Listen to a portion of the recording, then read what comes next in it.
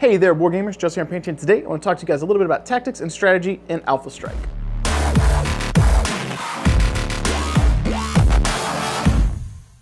I'd like to welcome you guys back to the channel. If you are new here, please Alpha Strike that like and subscribe button. If you're a returning viewer, thank you for having my back. I appreciate you having my six. Thank you for being an awesome lance mate, star mate, whatever the case may be for you. Appreciate you being here to help support what I do.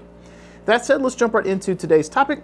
I want to preface things today by saying this video is just mostly going to be me sitting here rambling, so you can minimize it and have it in the background, work on some hobby stuff, maybe some list building, things of that nature.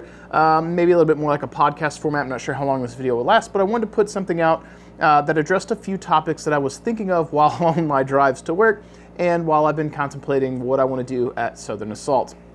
Now, in this particular video, some of you guys may be prepping for Southern Assault, so you're getting your list going, your list building, trying to figure out what it is that you want to do. Some of you may be new to Alpha Strike, and these gameplay philosophies, ideas, strategies, things like that will apply for you as well. Or you may be a veteran player who's not getting ready for a tournament, but you are just curious about my thoughts, my perspectives on how I approach games in general, but also Alpha Strike and some of the concepts that go through my brain. Now, some of these may be obvious for all of you, some may not. So when I approach Alpha Strike and generally any kind of war game, there are a few topics that come to mind in my head, four in particular, that range from overall strategy for I'm going to play, list building, and what exactly I want my opponent to do or think I'm going to do, and then how I'm going to try and win the game in terms of using my list and how I want to employ some of the strategies that I'm going to talk about today. Now that all sounds kind of basic and dumb, but as we get into this, hopefully some of that will make sense. So first and foremost, the four kind of things that go through my mind when it comes to list building is technology, attrition, castling, and Alpha Strike. Not the game Alpha Strike, but the concept of Alpha Strike. So let's take for a moment technology. This is a little bit of a term that I picked up from Wargamer Fritz back in the day when he used to be known as Way of Sam Han. I guess is it Wargamer Fritz now? I guess at one point he was Fritz 40K. He talked about this a lot, and the term makes sense. And basically what technology is where you're doing a thing hoping to make your opponent respond in a certain way. So one of the things that is going to come up, and you'll see this very frequently in games of Alpha Strike, someone playing a clan list in particular, you're going to see like a Fire Moth or a really fast mech that's Omni and carrying battle armor. So what does that do? You know when you see that, that particular mech, especially if it's a fast one, is probably trying to drive down the field, deploy the battle armor behind you or in base-to-base contact with you so it can hit a devastating like melee strike, a rear strike, and while the mech in question wants to shoot you in the rear as well. So by where you place that mech, you know it's going to cause your opponent to respond. Either they're going to run from it, they're going to deploy away from it, or they're going to overload to deploy to try and combat it. And because you know how your opponent's going to respond to that or how they might respond or what you expect them to do, allows you to change your strategy for the game. So if you were to put, I got a little model here, I'm just grabbing, you guys probably can't see it, but if I was to put this model down on a flank and it's got a battle armor riding on it, and my opponent goes, oh shit, I don't want to deal with that, and they overload on the other side, now that gives this guy free reign to run down the table, try and flank, come behind, because all the guns have shifted, and this guy's fast enough that I can take some sprint maneuvers and try and get him into position. It also allows me to push objectives. If they've abandoned those in favor of fighting my main force, these little guys can run up and hold an objective. If my opponent overloads because they want to fight it because they think it's going to be a weak link, this is fast enough to run and regroup with the force on the other side. So you're forcing your opponent to choose how they want to respond to this guy, and that dictates how you're going to respond in kind. And if you have an overall gameplay or strategy in mind when you do that, you may put it off to the side knowing that I don't care what they do over there, I just want to see how they're going to respond. I'm going to regroup my main force anyway. I want this guy to actually deploy the battle armor. I'm not trying to run up there and hold objectives. I have other units for that. So you get to kind of trick them into what you might want them to do. Sometimes I've had this come up during a game, though that's more deployment. Had this happen last year at Southern Assault. It was a younger guy, so he didn't expect this, but every turn or every round in Alpha Strike and Classic in general, if you win initiative, you go second. You always get the last move, right? So when I was playing this particular game, I always saved my my light mech almost exclusively for last. I want my Fire Moth or the equivalent with the battle armor to go last so that I can get the best positioning possible, so that I can drop my battle armor if possible, or so I can get the heck out of there if I see too many guns and I don't want to weather that storm. So multiple turns in a row, I do this every turn. He sees me go, I'm making him, you know, position considering where that light mech's going to go.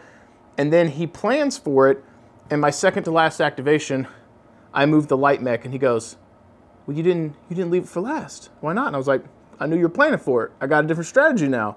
And it threw off his whole turn because he expected me to do that over and over. So like, you're playing into that threat, them knowing, like, oh, he's going to do this with this guy.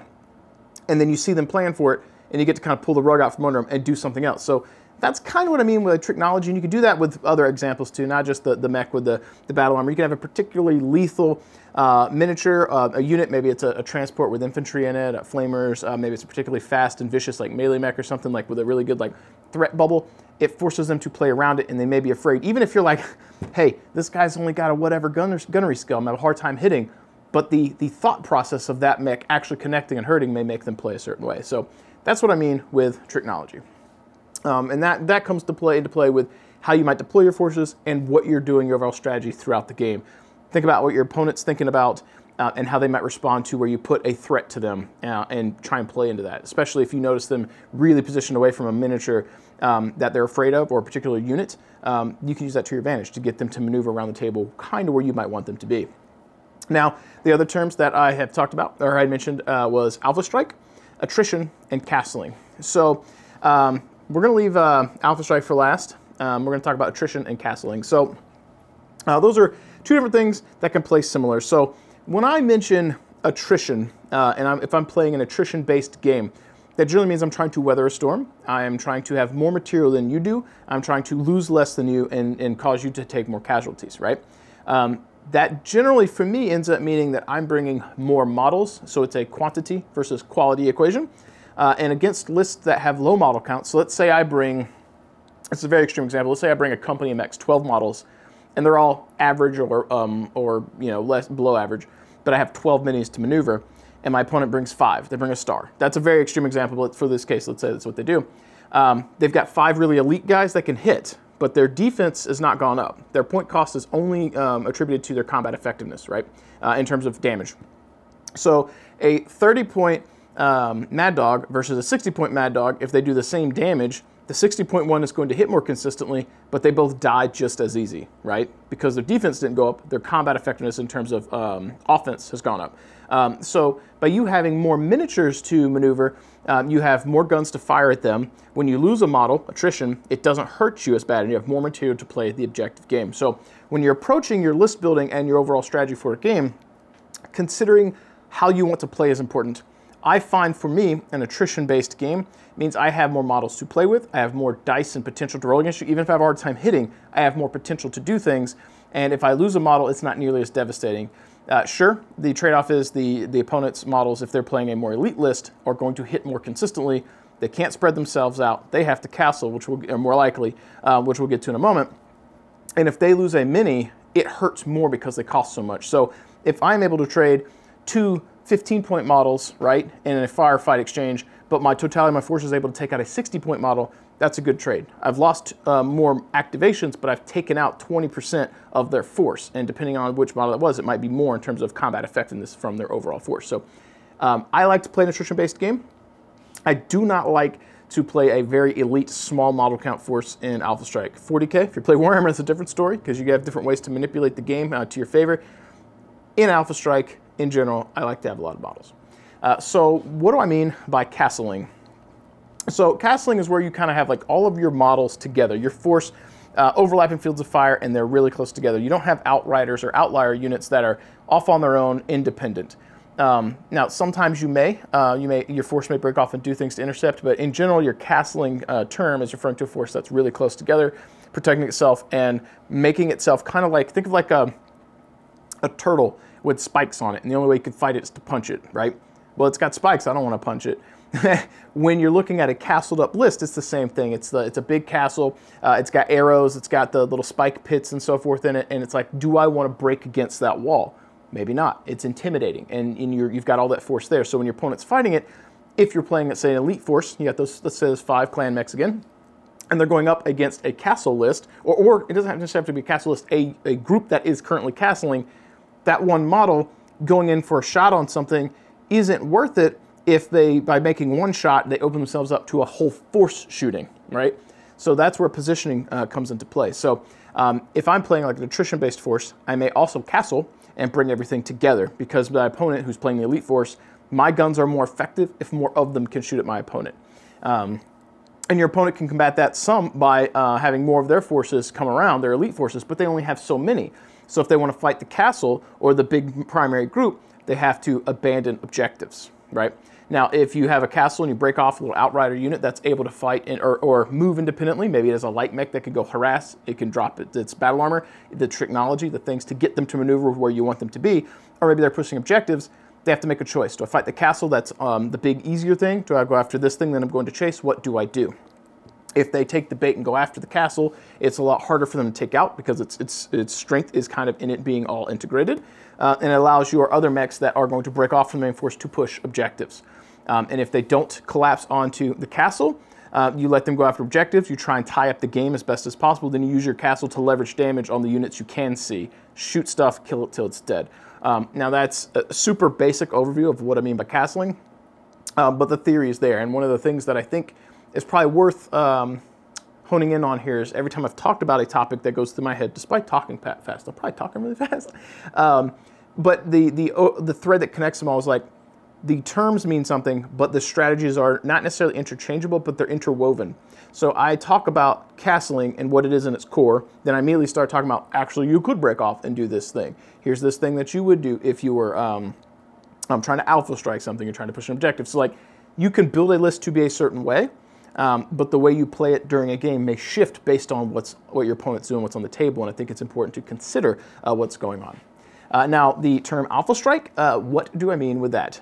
So that probably seems very obvious, but generally when I say alpha strike, I mean maximum amount of damage, extreme tabletop wargaming, dice rolling violence as quickly as possible.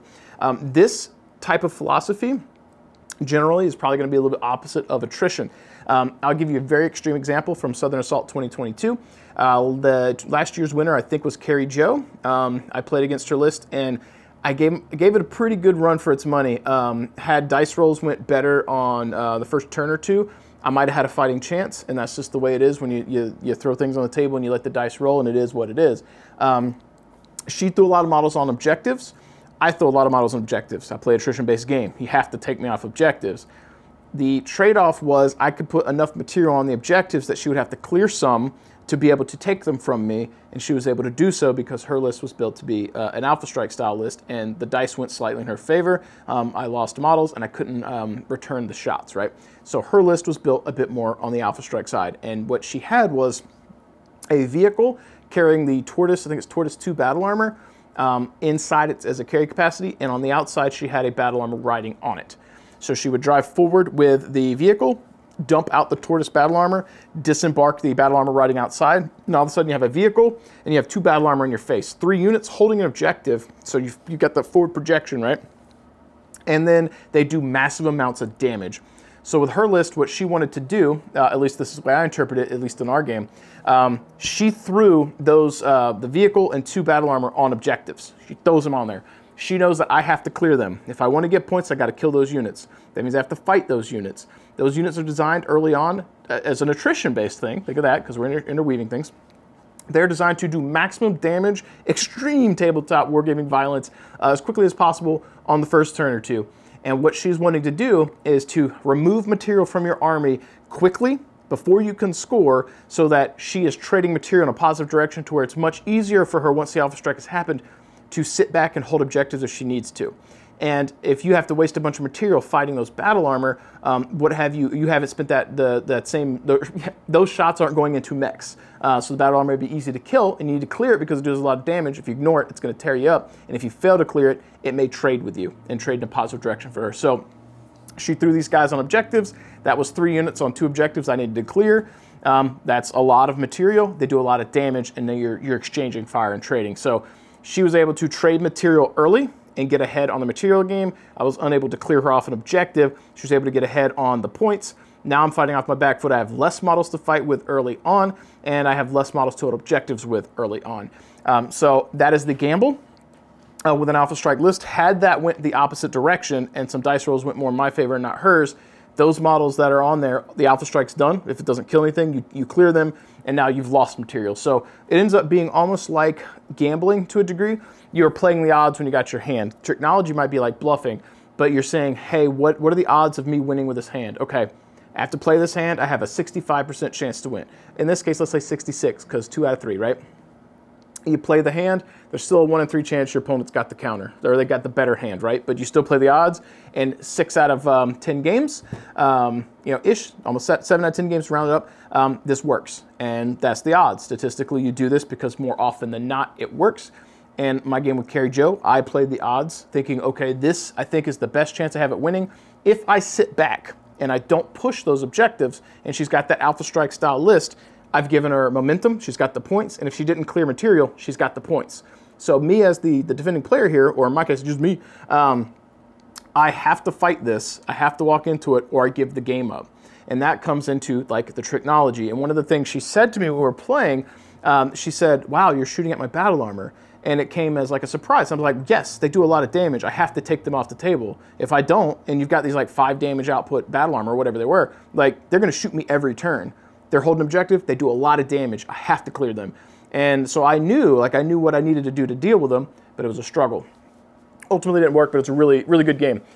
So her list, I would say, is a bit more on the Alpha Strike side. Her first and foremost goal is to come forward with extreme violence with those battle armor, do as much damage as possible, hopefully enough damage in material trading such that she can get ahead on objectives. And now the onus is on her opponent to be trying to play to win. That is generally how I like to play. And this is where we're going to kind of bring things full circle. How can I play an Alpha Strike style philosophy if I like to play attrition games? Carrie Jo's list plays that way. So this is where the bring it all together, I think, makes sense. Think about how you want your list to be built and then what you want it to do and what each element does. So in her list, she knew I have a bunch of models, I have mobility, I can bring everything into condense to castle, I can also project my force because I have jump jets and I have speed and I have enough material that my models can get out there and hold objectives, and then I have this element, this element, this element that do maximum damage, so if I need to trade early and take out someone's key piece or a secured objective, I can. These other units in the back don't hit as hard, but these up here are meant to do that. So early on, you got your Alpha Strike element, you've got bases covered in terms of having enough models to move, so attrition, you got enough models to play the game, you can move things back to castle to defend your own units, and then you've got the trick knowledge on making players play around it. So it's a really well-rounded list, and that's a way to bring all those philosophies kind of together. So when you guys are trying to take this philosophy and determine how you want to build your list, consider how you want to play. Do you want to play low model count, really elite pilots, and struggle in terms of playing the objectives, or do you want to play something that has a lot of models and can't do a lot of damage, but you can play the objective game and your opponent has to chew through your miniatures? Those are on polar opposites. I think somewhere in the middle is where you want to be. Quality versus quantity equation, find that happy medium. And when you're building your list, think about how many models do you want to have on the table to play the objective, what do they do, and do I have an Alpha Strike element? So for me, I generally like to put 10 to 12 models on the table if I'm playing around, I guess Bobby's event is 375. And at that point total and last year's point total, I was aiming to have between 10 and 12 miniatures. I forget what the cap was that he had, but I like to have a lot of material. I generally don't like to lean into the 8. As last year I might have had 8 and 2 battle armor because I think it was 2 lances. I feel like I'm starting to get too lean. Definitely not going to play 1 star. If I was playing 375 points and I ran a star and like 5 battle armor, it's 10 activations, sort of, 10 units, but 5 big ones and the dudes are riding on your mechs. That's still really like 5 guys to be pushing objectives and playing in a game that might have up to 6 objectives. They can't hold everything. Then you're going to be making points up by having really low pilot skills, which is good. They can hit, but you can't win a chess game with 5 pieces. I mean, you could. But, hear me out. If you're playing a chess game with someone who's of equal caliber and you only have 5 pieces and they have their whole army, it's going to be a lot more difficult, right? And then every time you lose one, it becomes harder and harder, right? I don't know if that analogy makes sense, but that's where my brain goes. So I will build a list. Let's go with Southern Assault 2021. I think that was my more, the stronger of my lists. And for that list, I had, I think, 12 models. Would have had 15 if Bobby would have allowed me to play duplicates of battle armor. That wasn't because I was trying to be cheesy, because I didn't actually know about good battle armor back then. But I was trying to bring a full trinary, so 2 stars and then 5 points of elementals for 15 minis. But I ended up having 12 minis, so 10 mechs and 2 battle armor. and I had enough models to push onto objectives, I had enough speed for the guys in the front to get high TMM and get on objectives. I had average units in the back that dealt damage, my heavies that were a little bit slower, and then I had a couple of my lights with really high TMM and jump and carrying battle armor. So you jump forward on an objective, you have a high TMM, they either have to shoot that unit to clear you, or you're going to maybe get ahead on the objective points, and any shots they're putting into this high TMM unit and failing, or shots not going into your other units, and it's a gamble. So if I throw this, I think it was a pack hunter or something I had with like +4 TMM, it was nuts. There's a gamble, they spike it and they hit it and they kill the guy.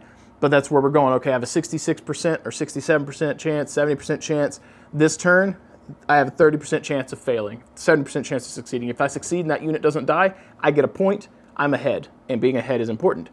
So my list had that. I had a unit that could project forward like the pack hunter, carrying a battle armor. So I drive forward, I dump it behind you, I try and do damage. So technology, I'm forcing opponents to move around.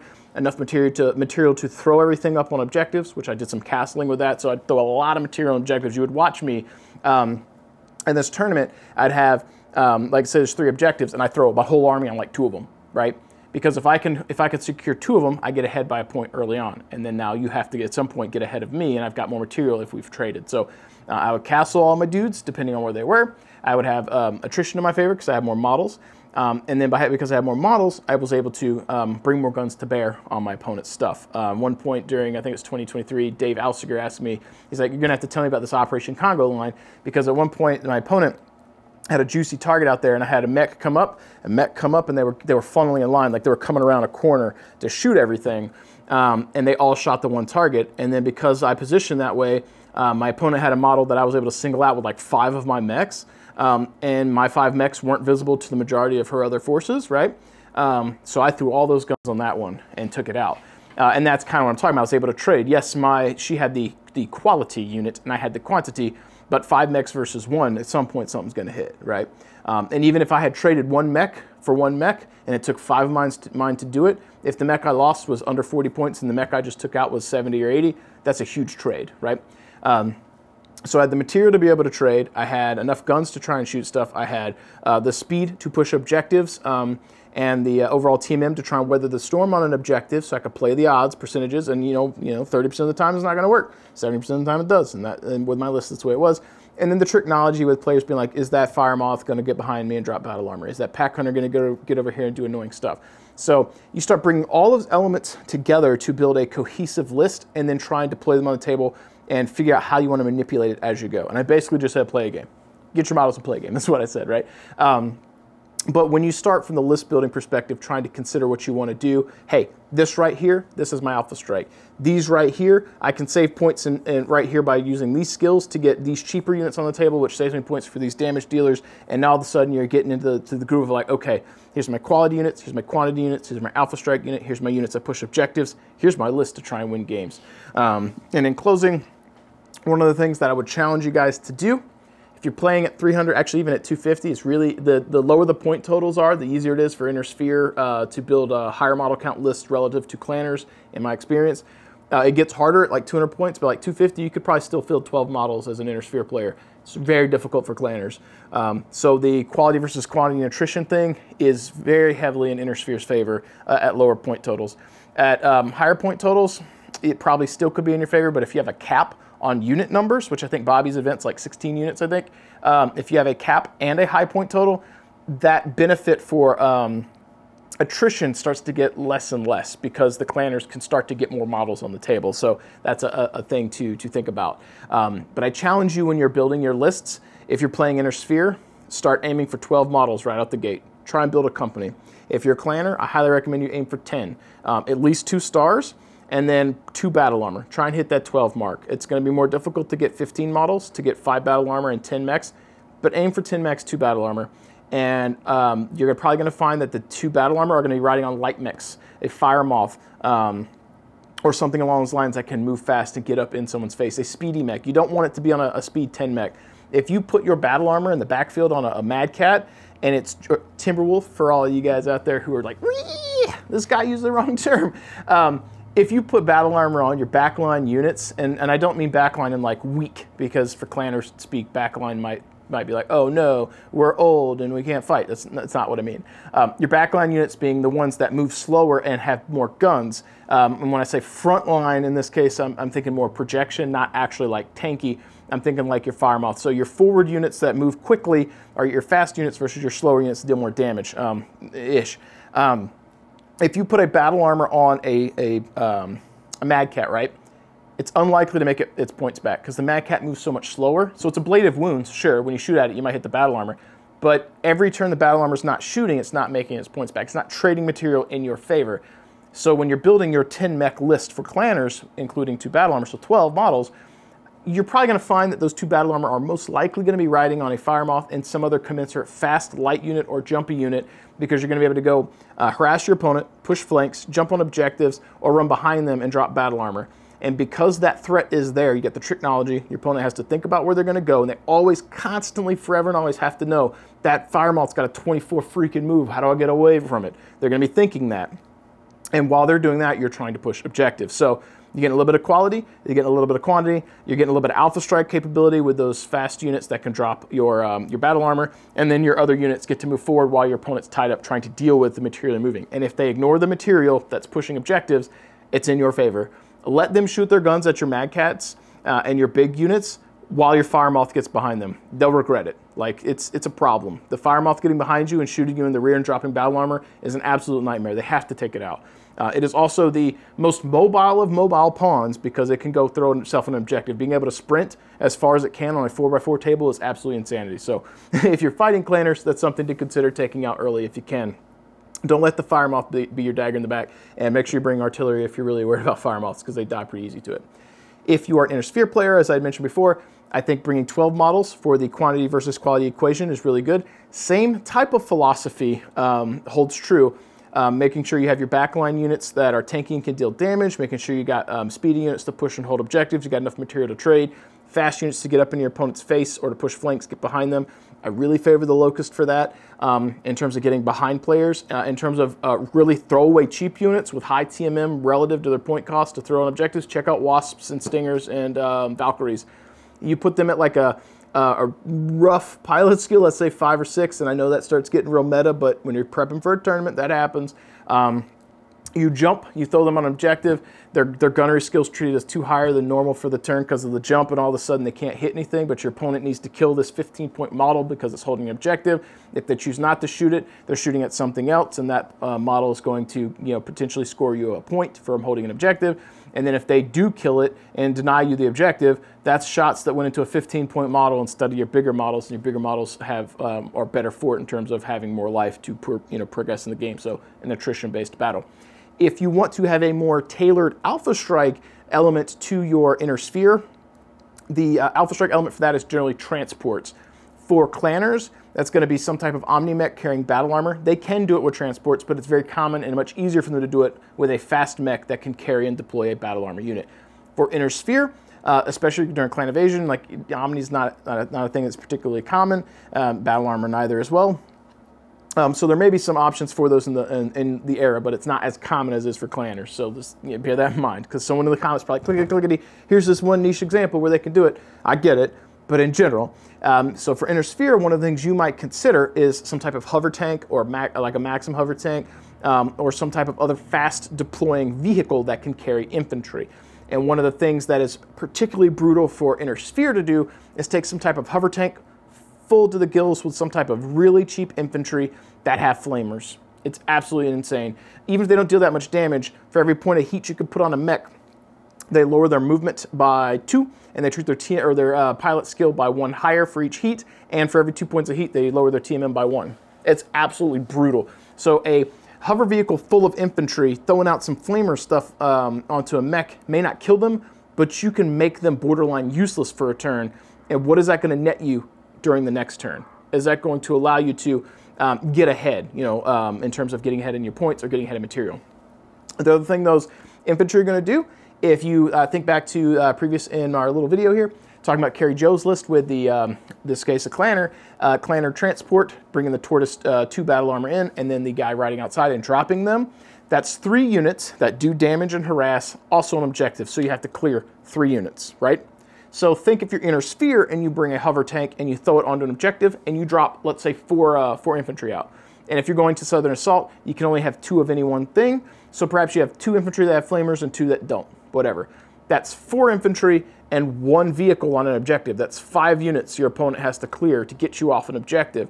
Each one of those is an individual target for a mech. If your opponent doesn't have enough material, they have to make choices. Do I waste shots from my Timberwolf with my 6 or 7 points of damage or whatever on a 15-point infantry stand or 8-point infantry stand, whatever it is? Anytime, any shots going to that infantry are not going into the rest of your force, and they're cheap for what they do. So they have to clear them off the objective, and for that turn, they may tie up one of your opponent's bigger mechs to allow you to take it down or cripple them while you get ahead. So, and to recap it, Clanners have battle armor that can ride fast mechs, and it's a really easy deployment system. Inner Sphere have very cheap infantry that ride inside transports, and the hover vehicles are probably your best bet because of speed. There's obviously transport tanks. They're not as fast. Usually you're getting some damage at them, but they're not very fast. You want to be able to get onto the table. Threat projection, which we've talked about in previous videos, you want to get there quickly. There's also VTOLs. The downside with VTOLs is being able to see them, and obviously you can fly low, but then you have to change elevations to disembark. The easiest way to get them there, especially for a player who doesn't know all the intricacies of all the rules, hover tanks are pretty simple. Don't have to do anything extra like you would with VTOLs. Now again, obviously you can do some of this with the Clanners as well with transports, but clan invasion being a very common era, those are probably the 2 things that you're going to see. In closing, one other thing I think you might want to consider when you are list building, if you want to deviate a little bit from anything that I have mentioned, it's to bring combined arms. So with Clanners, I have mentioned maybe bringing 10 mechs to battle armor. For Inner Sphere, maybe bringing 12 mechs, or dropping down to 10 mechs and bringing in like a hover tank with some infantry or something like that. Combined arms is great. Vehicles bring damage to the table. They bring life to the table that your opponent has to deal with. They can hold objectives. They deal pretty decent damage relative to their cost, and they cannot be ignored. There are some really, really good tanks in the Alpha Strike Master unit list for their points, and they're really worth considering. So honestly, if you wanted to go a vastly different list building style from what I just mentioned, one thing you might consider is like maybe a lance of mechs and a couple lances of vehicles, VTOL, hover tank, full infantry, and just throw all kinds of cool stuff at your opponent. And they have so many choices to deal with, and there's no one easy way to combat those. And the Clanners got some really nice tanks and stuff too. If that stuff is particularly daunting for you to look at, divert back to the mechs and the battle armor, and then for Inner Sphere, the mechs and maybe one like transport with vehicles, things like that. Divert to that, give those a try and see if you like. So in closing, we talked about tricknology, putting units on the table and trying to manipulate your opponent into doing something you want, or at least seeing how they respond, which allows you to change up your gameplay based on how they respond to your unit and what it is trying to do. Consider attrition options. Do you have enough material to play the game? Can you hold objectives? Can you trade material with your opponent and get ahead? Castling, when to do it, why you would want to do it, and how your list functions. If you're playing a super elite list, you're kind of forced to start castling because if you put a guy out on its own, they're easy to single out. So remember that when you're watching your opponents play. And then alpha striking, probably the most important thing from this list next to attrition-based stuff. Make sure you have enough material. Build into your list an attrition-based list with enough material to play. Build into it a couple of options for delivering a very debilitating blow early on, if possible, to get you ahead. And typically with redundancy, which you're probably going to see like 2 Clanner mechs with battle armor as the forward like alpha striking unit. Carry Joe's list, 2 transports with battle armor, alpha striking type of philosophy. Redundancy, if you lose one, you still got the other, and you're able to push forward and try once or twice to trade material, get ahead, see if you can win some games. That said, folks, not sure if this ramble was helpful. I've been driving back and forth to work for the last week and a half thinking about these concepts, and I want to sit down today after work and just ramble about them and see if I can put something out there for you. Maybe it'll be helpful, maybe it won't. I'm not sure if it was super cohesive or coherent, but I wanted to sit here and talk anyway. So hopefully you enjoyed. If you have any thoughts of your own, any things to consider, or any thoughts from what I have said, sound off in the comments below. If you're listening to this and you don't give 2 craps about what I said, but you enjoyed listening to me ramble while you get your hobby on, play games, or while you're doing something else, sign off below. Let me know. Trying to do this content for you guys because I enjoy it and I want to see the community and the game as a whole grow. That said, as always, if I don't sign off now, you guys know I'll find something to ramble about. So keep painting your models, keep rolling your dice, build some awesome lists, and get out there and play, and I'll catch you guys next time. If you made it this far, you're probably a viewer that already hits that like button when you see a video come up. You're probably already a subscriber, and you probably jump into the comments down below to help support the channel, to help support that algorithm. But if you're looking for some other ways to help support the channel too, make sure you check the description down below. Maybe you want to pick up some paints from Monument Hobbies. That's my paint of choice, the Pro Acrylic line. Just Chef's kiss, good stuff. Maybe you want to check out some of the offerings from Death Row Designs, where I work in my day job. We got plenty of 3D printed products, as well as MDF terrain, some of the stuff that I have designed myself and we play with here on the channel. And if you're looking to bolster your Battletech ranks, miniatures, and offerings, make sure you check out Bobby from Fortress Miniatures and Games. He's one of the main supporters of the channel as well, and supporting any of these companies helps support what I do and helps to ensure that I can continue to bring content to all of you. If you want to become a super supporter, I highly recommend you guys check out the Patreon. You guys give that extra little edge to help push more content out, and I really do appreciate that. And my ultimate goal on the channel is to continue to be able to not only put out the content we have now, but to get to a point where you can put out more content later, whether that be battle reports or painting tutorials or just more rambles, anything at all. I'd like to be doing more content for you. This is something that I enjoy. I like being able to cast a light into the darkness to bring a little bit of hobby positivity to all of you and make you feel good, and also enjoy playing games myself. As we do the final sign off here though, I do want to go ahead and switch on over and do the scroll of awesome to showcase all the Patreon supporters, the super supporters of the channel, to give them some recognition for helping support what I do. Thank you guys so much, and I will catch you guys next time.